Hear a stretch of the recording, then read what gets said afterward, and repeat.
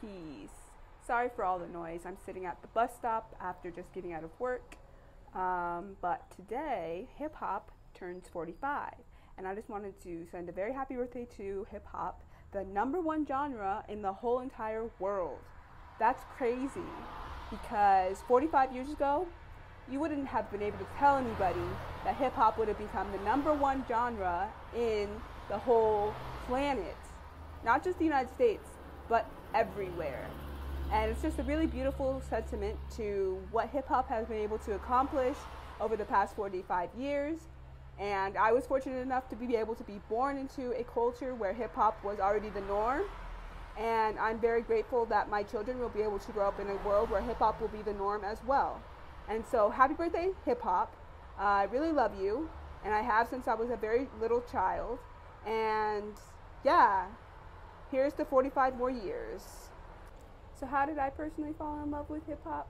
Well, when I was a child, my siblings used to listen to hip hop a lot.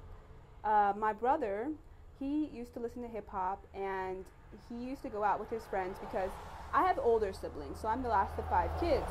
And so when I was a kid, all of my siblings were teenagers. And so when my brother would go out to hang out with his friends, I would sneak into his room and listen to whatever he had in his boombox. And at the time, he had a lot of great records, like A Tribe Called Quest, and he had the Beastie Boys, and Snoop Dogg, and Bone Thugs-n-Harmony, and so many great artists he was listening to at the time. And that's how I kind of fell in love. My sister listened to, the radio and had different hip-hop albums from Tupac to Biggie and everything in between. And I just grew up in a culture where hip-hop was the norm, and hip-hop was something that I just grew to love. And thanks to my siblings, I grew to love hip-hop, and it stuck with me until my 20s. I'm 26 right now, and it's one of my favorite genres of all time. And I just appreciate what it's been able to accomplish. The fact that our black and brown brothers and sisters in the Bronx, in Harlem, in New York, were able to create this incredible art form for the disenfranchised and really make it go mainstream. I mean, the fact that we're the #1 genre really floors me, because I couldn't have told you, even growing up in the 90s, that we would have been the #1 genre in the whole wide world. Like, they used to have to be able to play hip hop on the radio in the middle of the night because it was considered urban music, and no one wanted to listen to urban music. So, we had to fight our way to the top. But it's really satisfying that in 2018, we are the #1 genre in this whole world. So, again, I just want to give mad props to hip-hop, mad props for everything that you are accomplishing, have accomplished, and will accomplish in the future. And, just say happy birthday, and I love you, and I'm so excited to see what you can accomplish in the future, in my children's generation, in my grandchildren's generation. And yeah, I just love you. Peace.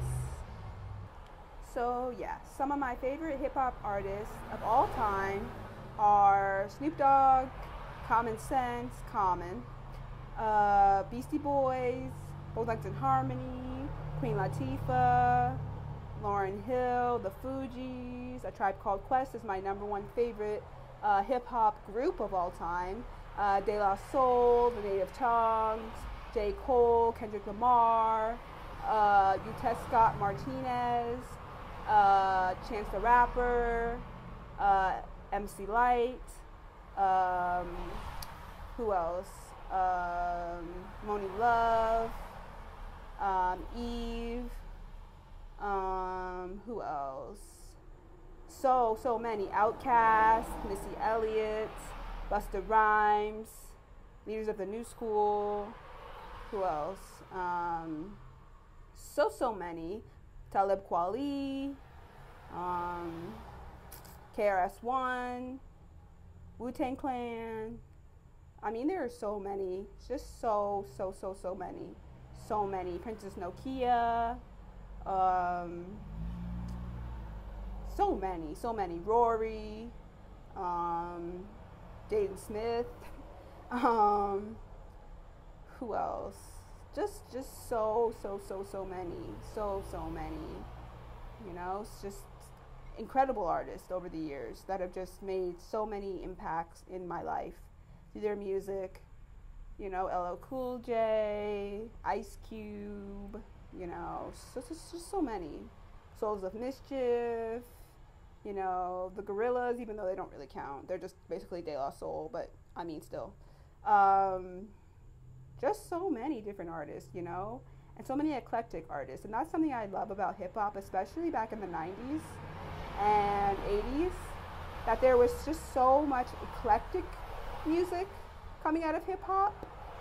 MC Hammer, Slick Rick, Dougie Fresh, I mean, Biz Markie. And something I want to talk about when it comes to Dougie Fresh and Biz Markie is that they both were incredible beatboxers, and that's kind of a lost art at this point, which is sad, but they were incredible beatboxers and people who could really make a whole art form out of their mouths, you know, like not just being rappers and MCs, but really making, you know, actual sounds from their mouths, from their vocal cords, and that's really, really dope. So many different artists that I just love in the hip hop genre. And I'm just really glad that hip hop came into my life and made a profound impact on the music that I listen to and how I conduct myself, really, because it just really influenced the whole entire generation and culture and generations. I mean, it's influencing my nephew's generation, Generation Z, my generation, Generation Y, my sister's generation, Generation X. I mean, it influences so much and so many different generations, and it's beautiful, and I just love hip hop. So again, happy birthday and much love, and I just can't wait to see what you do with the future, because the future is so bright, so bright. And of course, who would I be if I don't talk about the most important and most influential things in hip hop that helped to actually propel it into this mainstream culture that it is today and make it the #1 genre in the world.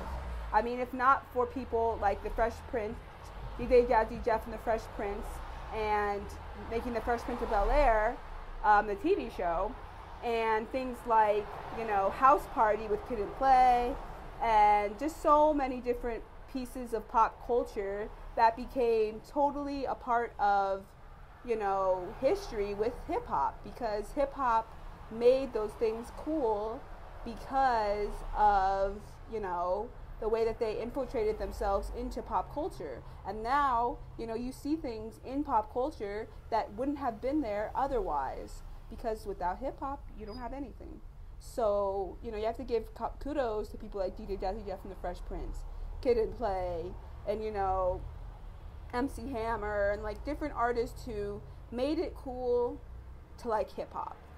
And, you know, people like Run DMC, who I love, and like artists who really infiltrated the mainstream popular culture and made it cool to like hip hop. It wasn't just that urban music that, you know, Black and Latino folks listen to anymore. It was part of pop culture, and that's how it became so big, and that's why it became the #1 genre of all time right now, because of the fact that we were able to infiltrate the mainstream culture. And I just love that. So I just wanted to give a shout out to those pioneers who helped to make hip hop super mainstream and cool and awesome. And yeah, if you want to hear more about my love for hip hop and some of my favorite hip hop artists and songs and different things, you can check out my blog, iceturtlegirl.blog, and I will probably be having a blog up soon. But just happy birthday, hip hop, and keep it up. Love you. Peace.